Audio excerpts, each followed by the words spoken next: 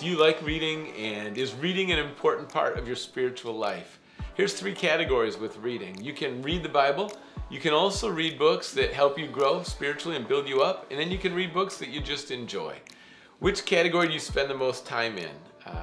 In terms of reading the Bible, you can't go wrong. I mean, it could be listening through a cassette as well, but hearing God's Word, it's going to help you identify truth. It's going to give you direction. You're going to hear God's voice. God communicates through His Word. There's no other book like it. But also there's a lot of resources and books that you can check out, and you can read them even through apps, websites.